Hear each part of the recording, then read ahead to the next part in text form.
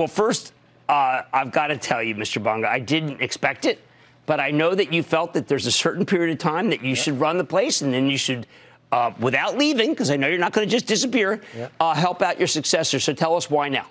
Well, I think I've had a great run, and, it's been 10 years, and when I joined, I told everybody that I'd give it a 10-year crack. This is the 11th year, and so it's time. One of the things the CEO does well is build a good bench. We've got a great bench. I've got a person ready to move in who is great with his knowledge of payments in the industry, but also understands geographies and understands the kind of culture we want to build and sustain. And so it's a good time to step aside. Knowing when to step aside is as important as knowing when to drive. Well, we want to hear, don't hear very often, frankly. Michael, you have knowledge of the areas that people really want to own. You have knowledge of payment technologies, digital innovation. Is there still a regulation?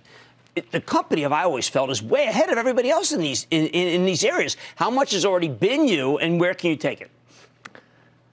So I think where we need to go, where we can take it, huge potential beyond what we've already done. So there's a lot to be done in payments outside of card payments. We're hugely successful in card payments, but then think about all the other types of payments that are out there, from one bank account to another, push payments, mobile wallets, all these types of solutions.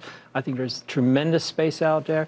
Think about the whole space of B2B payments, how you make business-to-business payments simpler, massive opportunity for us. Think further ahead, voice commerce. What do we all think about, the Alexas of this world and so forth? How do we remain present in that space?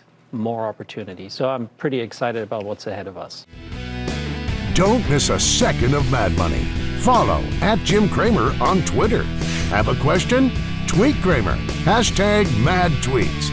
Send Jim an email to madmoney@cnbc.com or give us a call at 1-800-743-CNBC. Miss something? Head to madmoney.cnbc.com.